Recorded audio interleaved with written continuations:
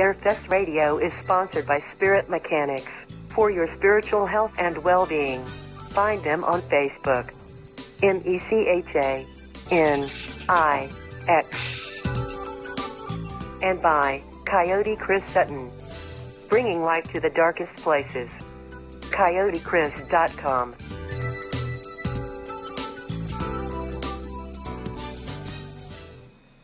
The opinions, viewpoints, and beliefs presented on this program do not necessarily reflect those of the management, the affiliates and broadcast partners, or the sponsors. Listener discretion is advised. Scarefest!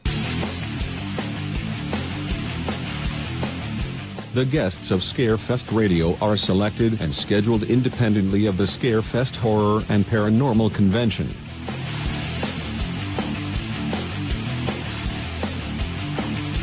Appearances on this program do not necessarily reflect the itinerary of the convention.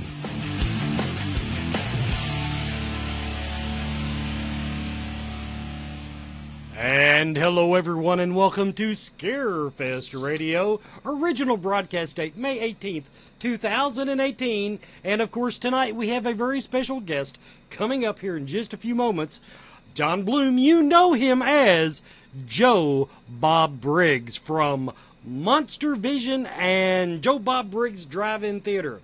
My co-host tonight, making his debut as an actual co-host and not a guest or filler or whatever the hell he is the owner of Scarefest, Mr. Brandon Griffith. Brandon, welcome to co-host duty. Thank you, sir. It's a pleasure. Hope I don't screw it up, and we'll go from there. Well, that's about all you can hope for around here. Full disclosure, as always, I try to do at the beginning of the show. If you tuned in wanting a celebrity announcement tonight, I got to remind everybody that Joe Bob Briggs is coming to Scarefest because someone actually posted on the banner this morning, we should book him. Somebody actually posted that on the banner this morning. So anyway, yes, he is already coming to Scarefest. We got that covered. But no celebrity announcements otherwise, except I do have another speaker that we had not announced yet. I'll be throwing that in just a little while. Now, one thing, after watching some videos today from Monster Vision and Drive-In Theater, Brandon, now you said that you were going to build me an actual studio after we get through this Scarefest. That's the plan. Are you going to make it look nearly as cool as Mr. Briggs's studios did? Well, I don't know if I can do that, but I will certainly do my best. You'll have to carry some shit out of your office, like the life-size Millennium Falcon and a couple of skulls, and so anyway. But I just wanted to get that in there. Without further ado, Joe Bob, welcome to the show. I'm happy to be here, Wes. Now, I love Lexington. Right off the bat, now this is totally, I guarantee you, I'm willing to bet you this is a question you've not been asked before. Now first, and the other thing is, you must be a tough cookie because you're the first celebrity guest that I've had on the show that Layla did not send me a text saying, don't piss him off. No, it's hard to piss me off because I've been through the wars too many times, It's like... I do a column every week for Talkie Mag, and sometimes there's 9,000 comments on the end of the column. I learned a long time ago not to get pissed off.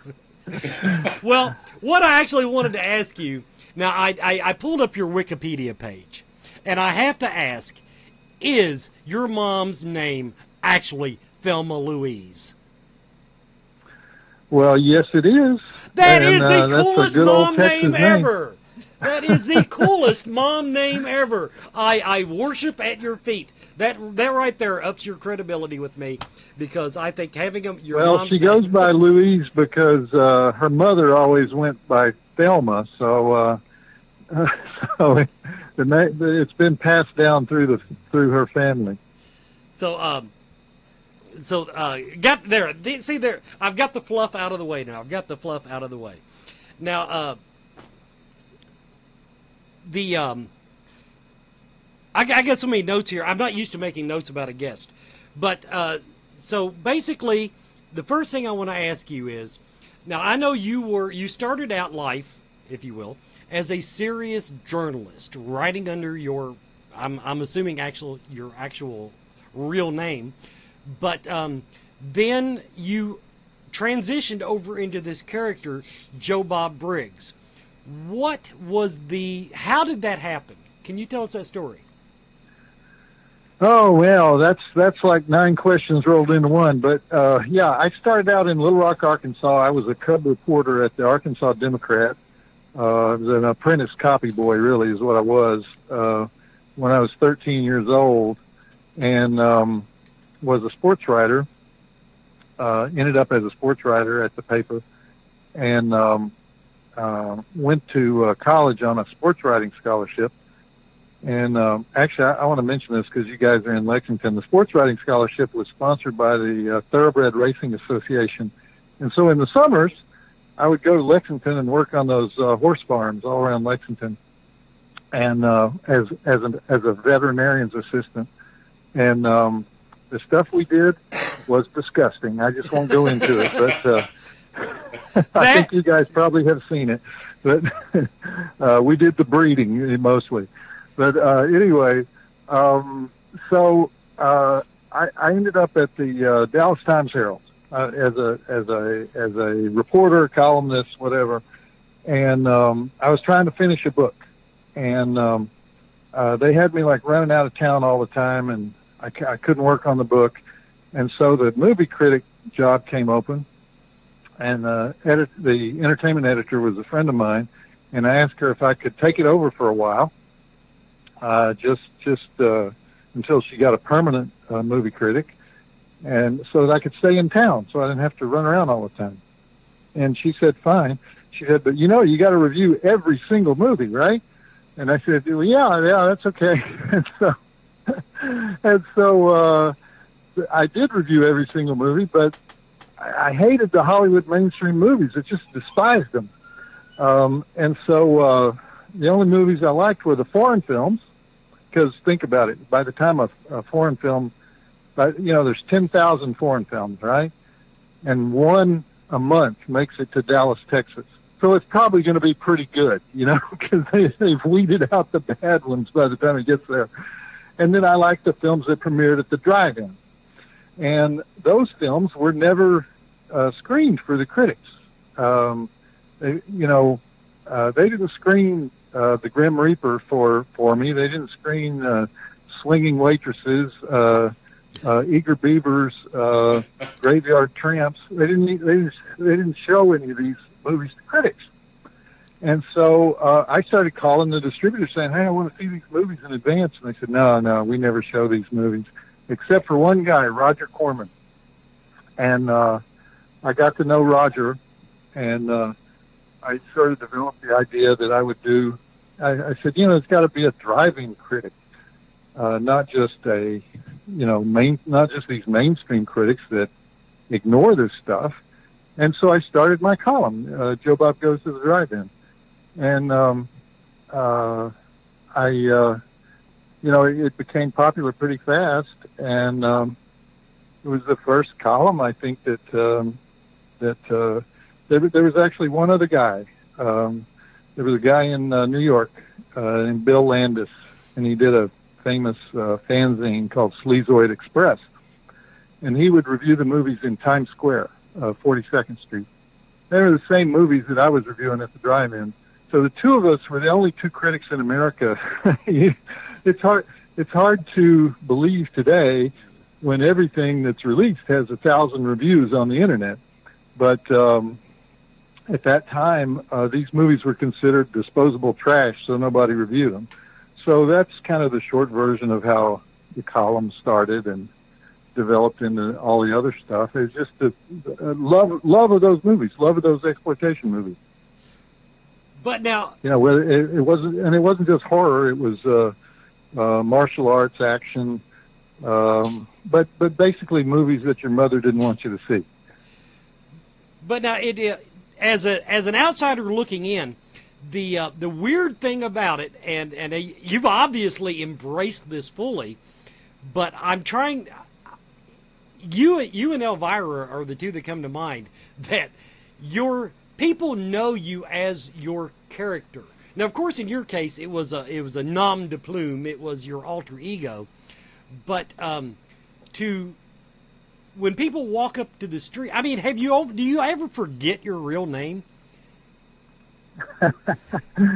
No, but I can tell you a story about that. For a long time I was writing. I would write serious stuff as John Bloom and movie stuff and humor and satire as Joe Bob Briggs. And around, I don't know, 1990, I think, an editor at the Village Voice called me up and he said, "Hey, I want you to do this article." And he describes the article and says, "Do you think you can do that?" And I said, "Yeah." And I said, and we're about to hang up, and I said, "Is this for John Bloom or Joe Bob Briggs?" And he said, "Who's John Bloom?" And so at that point, I knew it was probably, inevitable that I would do most of the rest of my career as Joe Bob. It's not entirely just it's not a fake thing. I don't say anything as Joe Bob that I don't believe as myself. It was just a better name. It was just a better way to go through life. I like both your names. Brandon, over to you. Well, I've got to say, first off, so tonight, if I had a time machine, 39-year-old Brandon would love to go back and tell pubescent Brandon, you may not believe this, but one day you'll get to talk to Joe Bob Briggs. So if I manage to get access to a flux capacitor, I definitely want to do that. And as a bonus, I would also tell myself, no parachute pants, no matter how cool you think they are. Tinted glasses and a porn stash make you look older. It doesn't make you look older. It just makes you a hood away from being the Unabomber. And if it was one of those things that, like, I had just one last second, it would be, whatever you do, don't Google blue waffle. And if you're out there, don't Google it, whatever you do. But that being said, I just want to say it's a real pleasure to talk to. I mean, you're such an icon. Going back and this week I've been going back and watching clips of Monster Vision, Drive-In Theater, and it just brings back so much. I mean, when I was younger, I had VHS tape after VHS tape of your shows. And in fact, they were the one tapes I would not tape over with late-night Skinemax shows. So that serves probably the highest compliment I can bestow. That's my own version of the Hubbies. Well, thank you, Brandon. I mean, some of those shows did have Skinemax type films on them. When I was doing drive-in theater, we just showed anything that Showtime Networks had bought in Europe and didn't know what to do with, and so we had every bad West German sex comedy ever made. So a lot of those were kind of Skinemax films, but. No, thanks. I should mention. Normally, I don't like to plug stuff, but you guys are talking about these old shows. We're going to reproduce the format of Monster Vision in a 24-hour marathon called The Last Drive-In. That's going to air on the Shudder streaming service sometime this summer. So. It's kind of the return of Monster Vision for one night, for 24-hour marathon.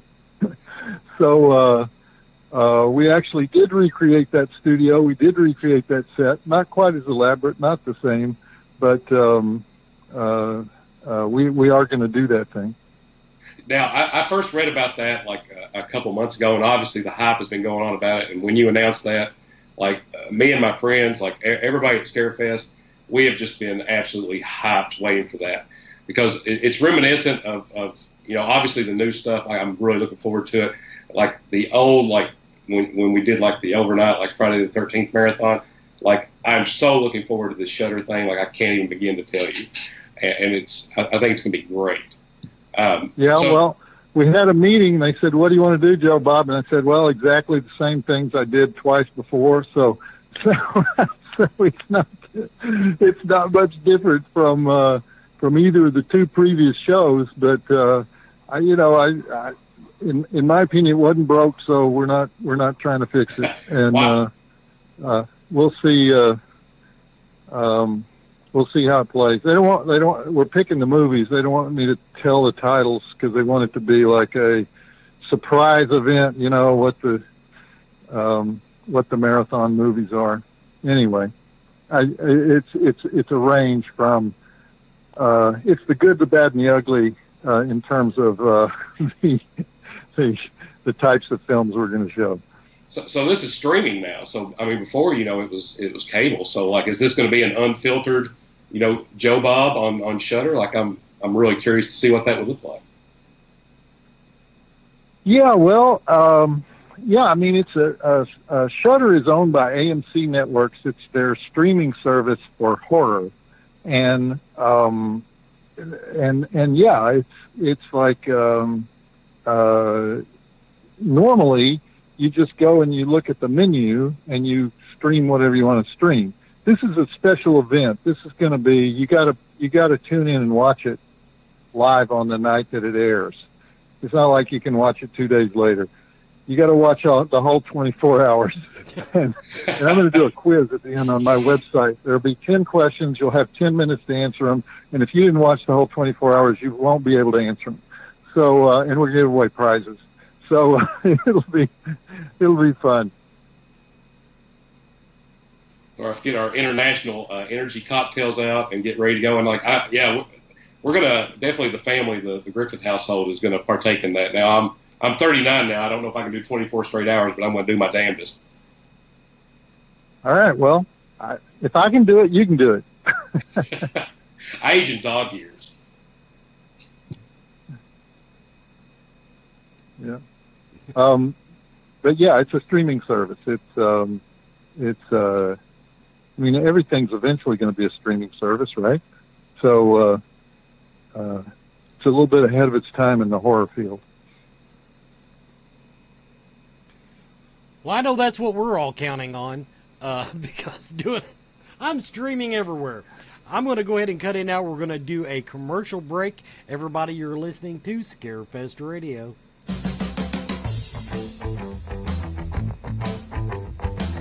Do you feel lost in life? Do you seem to be stuck in emotions that are not yours? Is your home not the sanctuary it should be? Contact Spirit Mechanics, where they take a team approach to your metaphysical and spiritual problems. Spirit Mechanics specializes in aura cleansing, stone attunement, attachment removal, and house cleansings.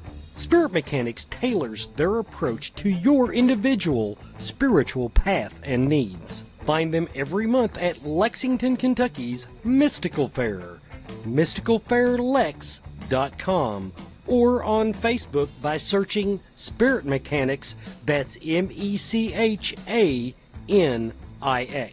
Spirit Mechanics, for your spiritual health and well-being.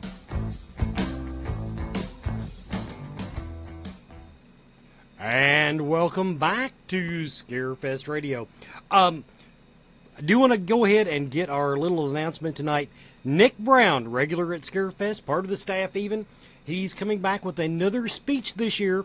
He is speaking on werewolf culture. Werewolf culture. It has to do with culture in the... Werewolves don't have a culture. No, he's saying it's in the movies. It's in the movies and TV. So, Nick Brown is added to the speaker list. Now, Joe Bob, I do want to get a couple of questions in from the chat room. First of all, okay. Did you get in trouble? Did you, in fact, get in trouble for your review or your live review or whatever it would be called of Barbarella? Well, no, I don't think I did. I mean, the programmers. This is when I was doing Monster Vision on TNT, and the programmers would occasionally consult me about what movies we were going to show. It was, they would ask me what did I want to show, and then they would usually ignore me. But occasionally they would say, hey, we've got the licensing rights to they would to this movie. We're going to put it on your show. What do you think of that? So they came in and said, we're going to show Barbarella.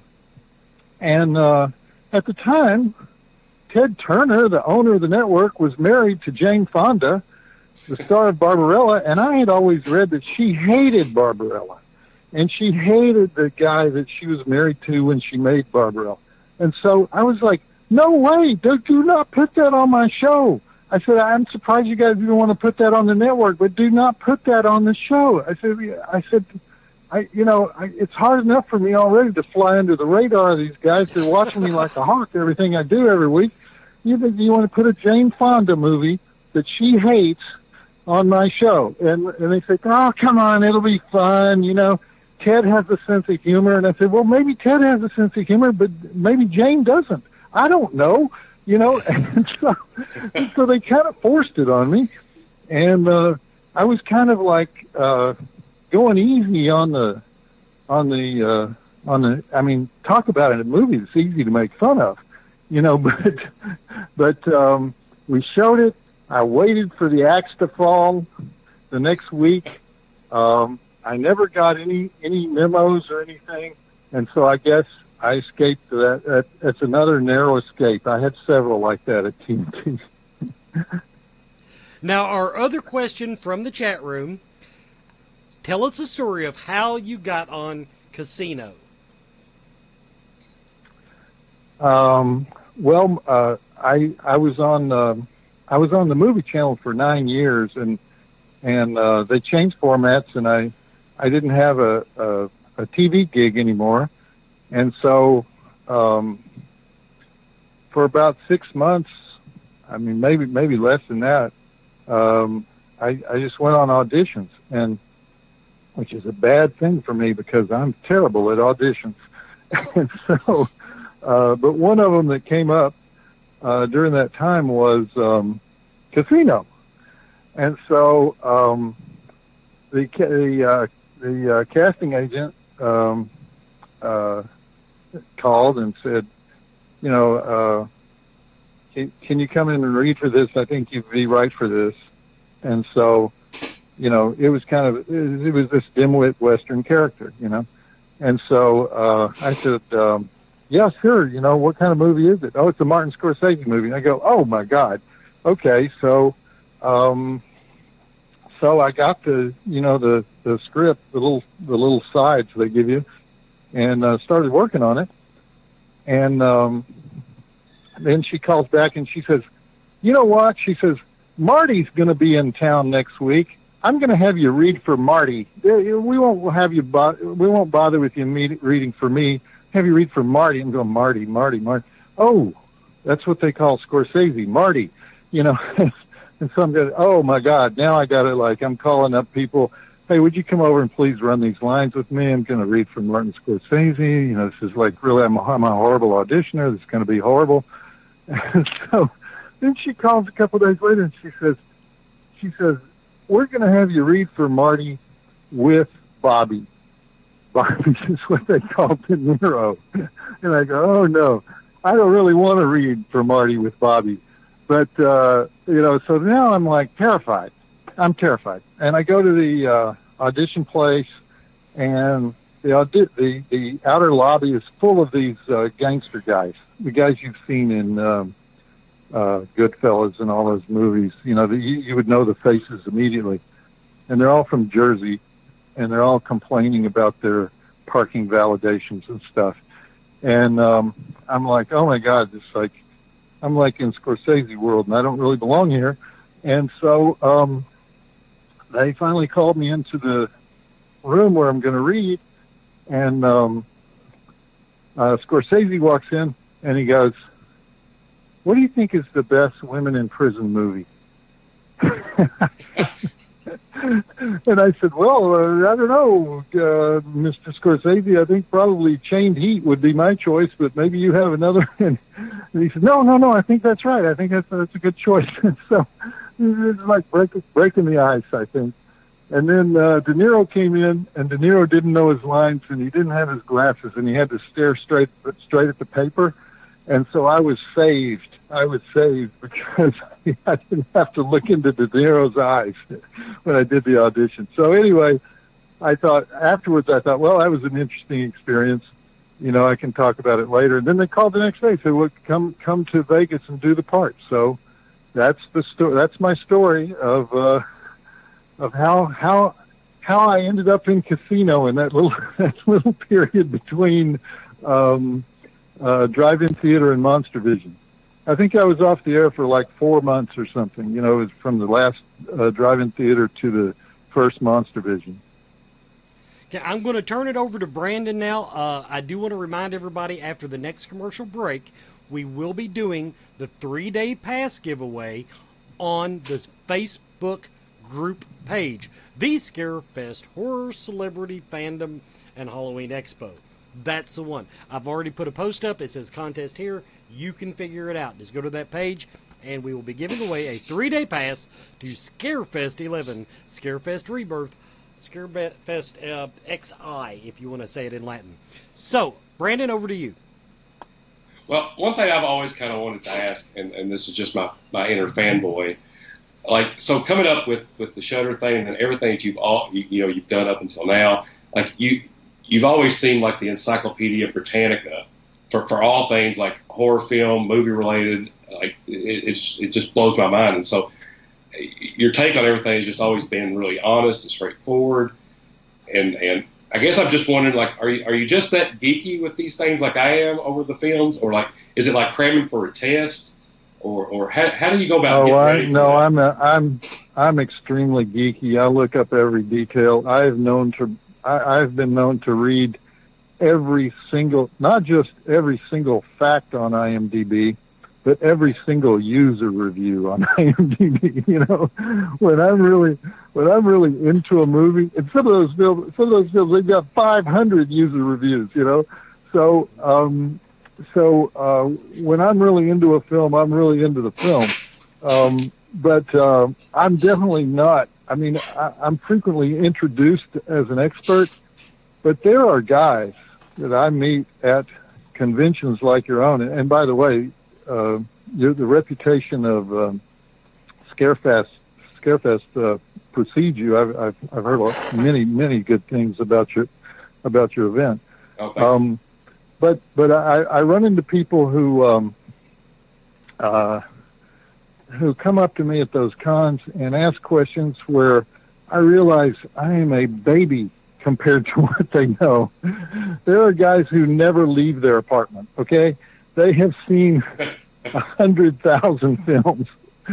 So I'm by no means the world's expert on exploitation films, or even one of the subgenres of exploitation films. There are always guys who know more, who are deeper into it, you know. But yeah, when I prepare a show, when I'm going to do a show, I do want to know every single thing about the film. I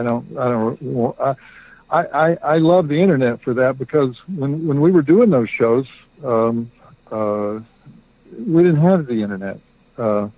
Even after we had the internet, there wasn't any information about these movies on there. So we had some films where we couldn't find any information on it. We couldn't even find the director. We couldn't even find out if he was alive. We didn't know where he was. You know, we would try to find people who worked on the crew of the film, just so we could get a little background. You know, of course those days are gone, because you know there's virtually nothing that's not known about these films, and that's a great thing now. But at the time, we had to dig and dig and dig to find anything on these films. There were a few books. There were some, you could occasionally find a magazine or newspaper article. You'd have to go to the library to get it, you know. It was really hard to do that.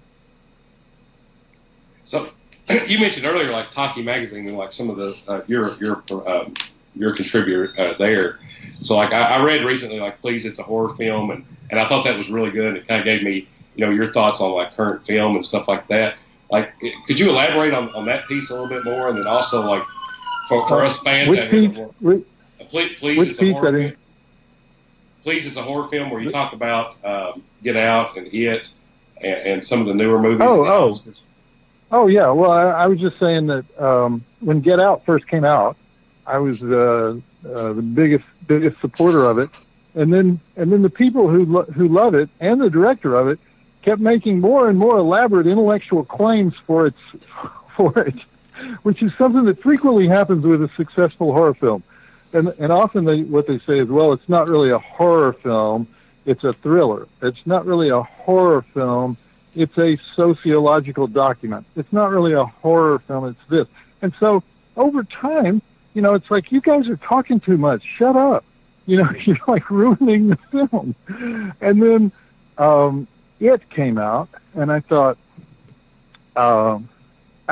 even though It was acclaimed because it was the most successful horror film in history in terms of dollars, the guy from Argentina who directed it didn't get any credit. He just didn't show up on anybody's radar, and partly because he wasn't originally the guy who was going to direct it. He didn't have a big fan base or anything. He was brought in, but I thought, look, this guy did this amazing movie with 6 child actors.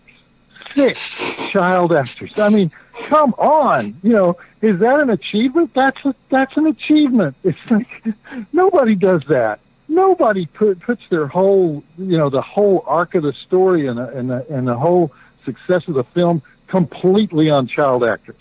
And that's what he did. And I thought that was a huge achievement, and he didn't really get the credit. So I was writing about, how some films get overpraised, some films get underpraised, but it was still a great year for horror. And the winner of the Academy Award, Shape of Water, that's a monster film. So even that's a horror film, and so it was kind of the horror year as far as the mainstream accepting horror films that would normally be in the indie world. So with The Shape of Water, like that turned into more like, I know this is a quote that I've heard from you before, I believe. It was like The Shape of Water turned into like romance and adventure versus like a sex and violence kind of thing. And it seems like horror always gets branded with the sex and violence, and then we have this monster feature come out with Shape of Water, and it took a different turn, like with kind of more. It was a creature flick with some romance in it. Yeah, I mean, it had that fantasy glow about it, and so it was. The great thing about it's Guillermo del Toro is one of a kind director, and his films have all these horror elements, but they're also very female friendly.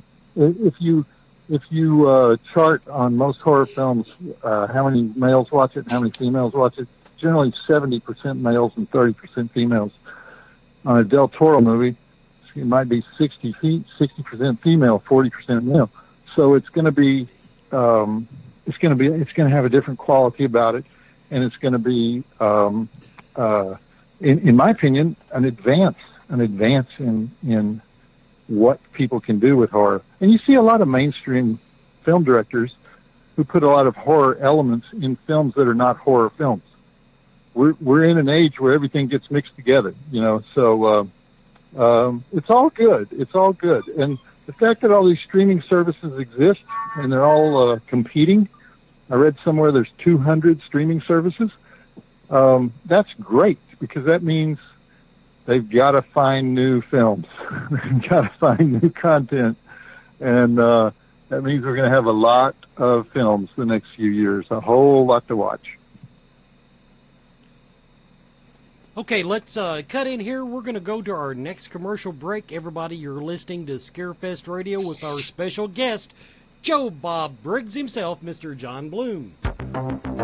Coyote Chris Sutton. Shamanism. Spiritual advisement. Paranormal investigations. Inspirational presentations. Bringing light to the darkest places for over 20 years. Go to CoyoteChris.com to learn more.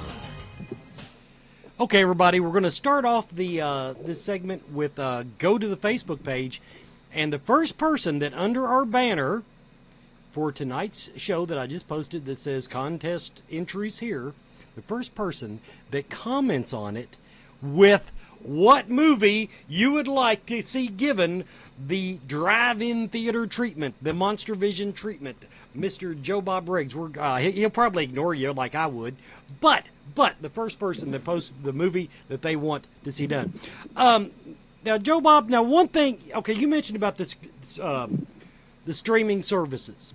I agree that it's a new world out there for filmmakers, but the problem I'm having with them is every time that I'm supposed to do research for one of these episodes, I've already got 3 of them. I've got 3 streaming services, and guess what? It's always on the one that I haven't paid the $10 a month for. Yep, and that's only going to get worse. Don't expect that to get better. Have you ever tried to find something old on Netflix? Don't bother. Yeah, I've been very disappointed with Netflix lately. Yeah, they're moving towards, Netflix is just becoming another Hollywood studio. So their focus is on original content, and they're doing really well with that. But what they were doing 10 years ago, when they had all those older films and older TV series and things, that's not going to be their role in the future. And other services are going to move in and have some of that stuff. Disney's going to have its own streaming service. Amazon Prime should be a major streaming service, but they just stick it on Amazon like it's one of the shopping options. It's like it's not. Order some groceries or stream a movie. It's like it's just buried. It's just buried on the Amazon site. It's like they've actually got a lot of good movies, but it's just doesn't seem like it's a big deal to Amazon. We all know the big ones, but there's going to be a lot of smaller ones too that. And some of the more specialized ones are going to be more expensive than the general ones, and so everybody who cut the cord on cable because the price was creeping up, they're going to find out a couple of years from now. They thought, well, I'll have one streaming service and I'll save all this money, and they're going to look at their bill and they're going to have 8 streaming services because there's stuff they want on all of them. So it's going to be just like cable. The bill is just going to become like a cable bill. Yeah, that's definitely where mine's going. Now, a question before I get to the chat room questions. What do you think about all of these remakes that have been... I mean, it's always been a few, but it seems to me lately they're taking classic, beautiful movies that have aged well. It's one thing to give it a new look. It didn't go where it should the first time, but now, then they come out with it, and I don't embrace it. How do you feel about them? Well, filmmakers are in the business of making money. Film companies are in the business of making money. The first time around, on most of the horror remakes that you're talking about, the first time around, they were released theatrically or on VHS or on DVD for a limited, specialized audience. And then over the years, they have developed a following and a name and a place in the pop culture. And so when you do the remake, you have a huge audience. Well, that's not true of other genres. A comedy that made in 1963 was already in the mainstream, and so it's kind of hard to score with it. They made it before, but you know, they had to wait till 2018 to make $200 million. So that's why they do it. Most of them are not.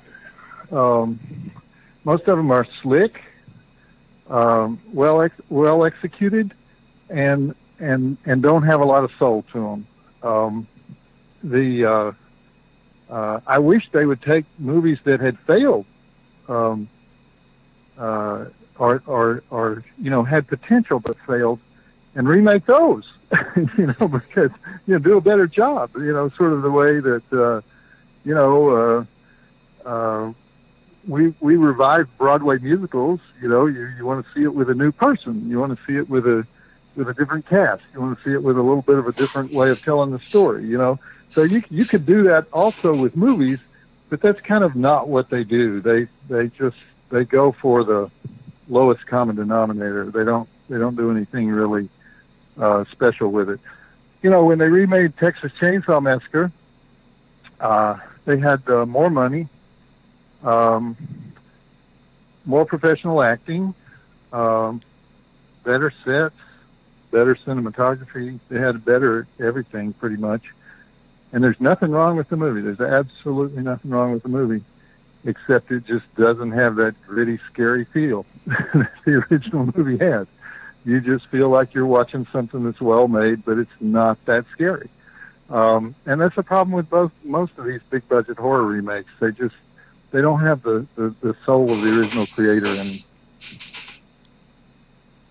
now, I don't know if you agree, but no, actually that part. Now I absolutely agree with that. Now, a couple questions from the chat room. First of all, and this one might as well have been written in Chinese. What are your thoughts on elevated horror? Elevated horror? That's what they ask. I have no idea what it means. The Towering Inferno? I don't know what that means. There, what's good. Elevated horror?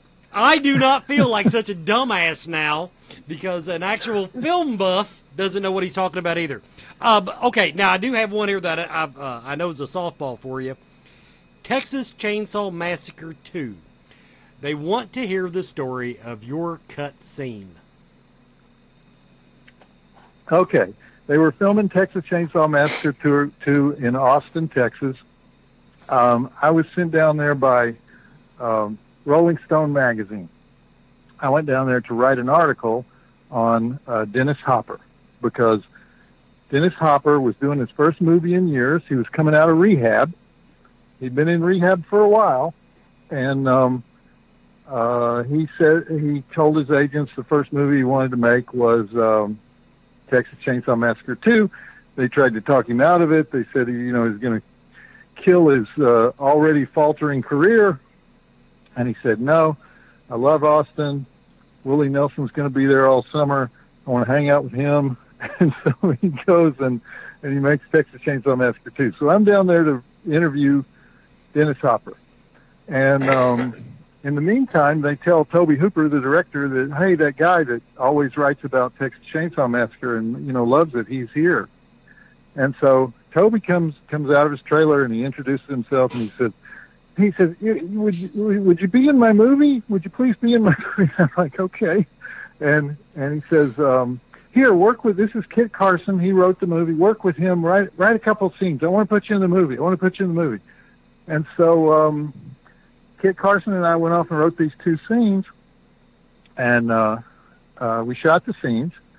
And then about 2 weeks before the movie came out, Tobe calls me up and he says, "Joe Bob, I'm so sorry. I am so sorry. They're cutting the movie for running time, and those 2 scenes we shot, that's 2 of the scenes that they decided to take out."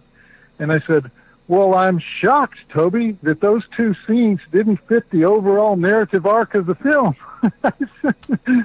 I'm just shocked that 2 scenes that you just invented on the spot when we were wandering around the set were considered not relevant to the development of the plot of the movie. So it didn't bother me that much, but he said he felt bad. Then when the DVD came out, they put them back they put them on as DVD extras. So there actually is some way to see them. I think they're not color corrected and they look kind of grainy, but they do. The two scenes do exist. So it's a kill scene. It's a Leatherface kill scene. Okay, before I kick it back over to Brandon, I do want to remind everybody, yes, Sandy Alvarez did game the system and win another ticket, but she's coming anyway. So but if somebody else will post a movie, by the way, Joe Bob, she wants to see Overtime, the movie, given your treatment. But I will take one more winner because it's not coming out of my pocket, it's coming out of Brandon's. So we will take one more winner on Facebook if somebody wants to post a movie that they would like to be seen given the drive-in theater treatment. Brandon, over to you. So one thing I was curious about, like, are you still doing like the one-man show or a variant therein? Yes, I do a show called How Rednecks Saved Hollywood. That's my most popular show. It's got about 300 clips and stills in it, and it goes in about an hour and a half. And it's the whole history of the redneck as told through film. And so and I used to think that I could only do it in the South, but last fall I got invited to do it in Boston, and every redneck in Boston showed up, both of them, and I did the show up there, and they were okay with it. They were okay with it. So I guess I'll maybe book it in some places in the north, but I have not done it in Kentucky. You guys find me a theater, and I'll do How Rednecks Saved Hollywood. Well, now we have a theater, and I saw that, and I'm extremely interested. And I am from Eastern Kentucky, which is Appalachia, so I could probably go in for that. Yeah, I mean, it's all about Appalachia, as a matter of fact. I mean, the whole first part of the film is about Appalachia, the whole first part of the show. But, I usually do it at an indie theater, like the local art theater or someplace like that. And I did it at the Texas Theater in Dallas, the theater where they arrested Lee Harvey Oswald. They get it there. They understand it there. Well, so, I've always wanted to be in a situation where I can say this. I'll have my people talk to your people. That sounds pretty cool. No, I actually love to do the show. It's an exhausting show. I mean, exhausting for me. Not exhausting for the audience, but it's an exhausting show for me. But I like to do it. I enjoy doing it. Yeah. So, other than just out of personal curiosity, like me and my wife, like we try to go to shows like in and around the area and different festivals and stuff like that. And we've never been to the Chattanooga Film Festival, but I've heard a lot of great things about it. And I know you're kind of a staple there, from what I can understand. And like, I think you do some other stuff too. Like, do you like if beyond Scarefest, like other parts of the year, like what other film festivals and events can we find you at, like, coming up? Well, really, the Chattanooga Film Festival is the only one where I go every year, just because they let me do these wild clip shows that I do, and they're big fans of genre films, and especially horror films, and so it's just a nice, warm, fuzzy feeling that I get there. So I go there every year. Otherwise, I just go to whoever invites me. I'm not. I don't have a plan. One of the worst places to go to, in general, the smaller the town, or the smaller the region that you're in, the more exciting the festival. Because the worst festivals you can go to and the worst conventions you can go to are in LA and New York. They're just like jaded people. They just don't, they've seen it all. They don't get excited. They don't laugh. They kind of sit there stoned the most of the time. And so, And so, some of the best experiences I've had at conventions and festivals have been in kind of out of the way places. Lexington has more of a cosmopolitan feeling because of the university, but sometimes you'll be in places where horror is the main thing that they do. Horror convention is not like a sci-fi convention. You go to a sci-fi convention and it's kind of like upper middle class people from the suburbs, they have a lot of money. You go to the horror convention and it's like a lot of tattoos, a lot of bikers, a lot of people who come up to me and say, I was a misfit and your show legitimized my feeling about these movies, and it's like, it's sort of my crowd. It's like I like that crowd better than the sci-fi people who pay $300 to get their picture taken with William Shatner. You didn't work on his horse farm, did you, when you were in Lexington? I don't know if I worked on his farm. I didn't see anything except, giant horse dicks for that's what we did. Nobody made you like milk the bull and pull that classic Eastern. No, I remember the first day I ever went to the breeding barn. They said, we got to explain this to you, Joe Bob. Every time sperm comes out of this horse, it's $50,000. So we're going to get the sperm out of this horse. And so that's what we did. We got the sperm out of the horse. That's also, my dad. We had a thing like we had a pig farm, like pigs on the farm, and like we did a smoke every year, and it had this thing. The semen was much cheaper. Well, like he had me measure the pig's tail, where he held the pig's tail with his hand, took my hand and counted up with fingers, grabs my wrist, and then just shoves it forward. And so that was our family joke on the farm. Wow. So coming up with I want to go back to the shutter thing real quick, because like I don't know how much you can tell us, or what you're allowed to give away, but if there's anything that you could throw at us as just a teaser, I would welcome it. I've had people messaging me all day. It is going to happen. It's 24 hours. It's probably going to be a Friday night to a Saturday night. It's the old Monster Vision format. It's commercial interruptions of the movies, even though we don't have any commercials. There aren't any commercials. So it's really just me annoyingly interrupting the movie.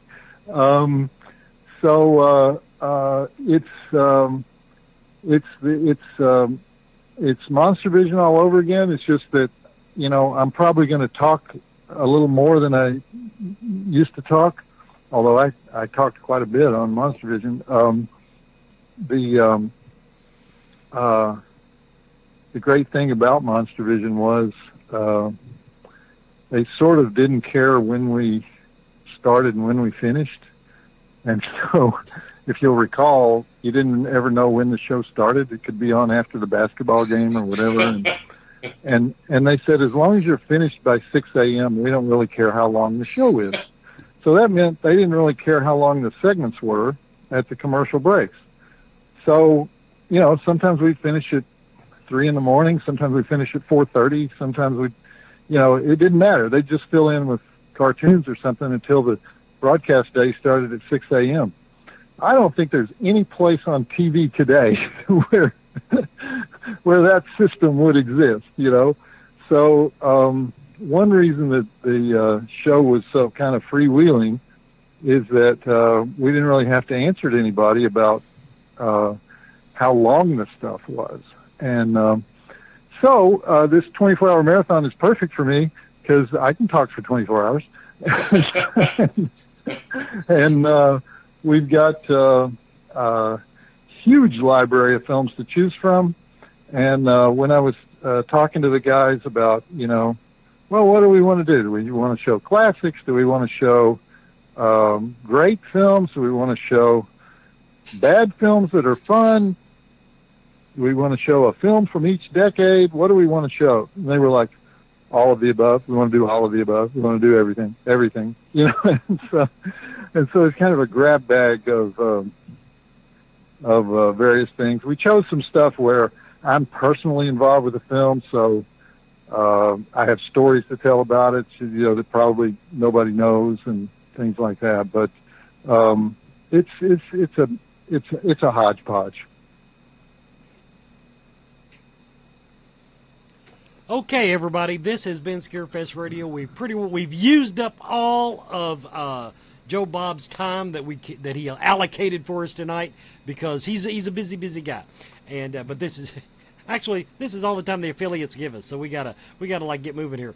So anyway, Joe Bob Briggs, thank you so much for coming on the show tonight, and I'm looking so forward to meeting you at Scarefest this year. Thank you, guys. I'm looking forward to going back to Lexington. And we'll try to make the experience much more pleasurable this time. No, I'm not going near a horse while I'm there. So everybody, this has been Scarefest Radio. I hope you enjoyed it. See you next week.